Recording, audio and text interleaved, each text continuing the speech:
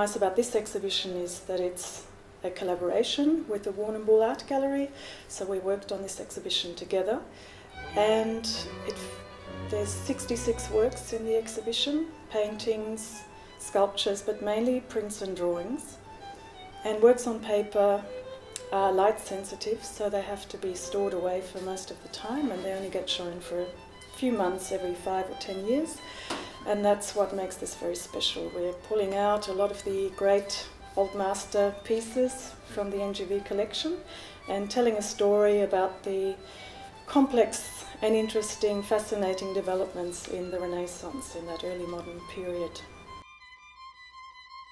The Renaissance really starts in Italy, where ancient sculptures are rediscovered, and they really present a new ideal male and female form, and the motifs as well, ancient gods and the drama of Hercules and Cupid and Venus and all of these stories that come with ancient culture and mythology were really picked up by Renaissance artists, and they had patrons, they had art schools, they had new materials. Oil paint was a new discovery, and of course printmaking was very important.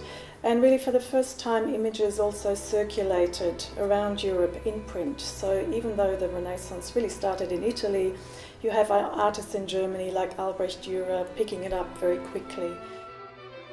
Albrecht Dürer is one who is featured prominently in the exhibition because we've got a lot of works by him, and he's also been described as a one-man Renaissance. He really encompasses the Renaissance scholar. He does scientific studies of human proportions, of perspective, and really representing the figure and architecture and spaces and nature itself with unprecedented accuracy and naturalism.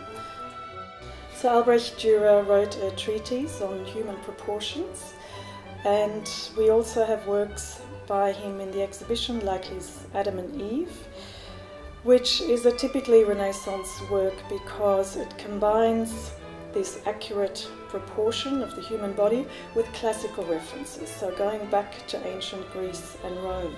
So Adam, the figure of Adam, is based on the Apollo Belvedere, and Eve is based on the Medici Venus, so they represent the ideal male and female body. And in the background of the print you see all these animals. Albrecht Dürer was very much about observing nature and studying nature, which we think of as a secular phenomenon, but it was deeply religious. He called it his service to God. So while there were all these new developments in the Renaissance in science and technology, and it's a more rational age, it is still deeply religious.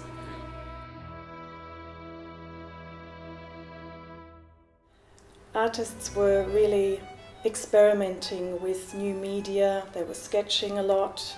They were drawing from life. So we've got a fascinating image in the exhibition by Cornelis Kort called the Academy of Fine Arts, which shows artists at the academy where they're studying art, and you can see them copying from sculptures, ancient sculptures, which represented the ideal male and female form, but they're also drawing from skeletons and from life models, so you get this interesting insight into artistic practice at the time.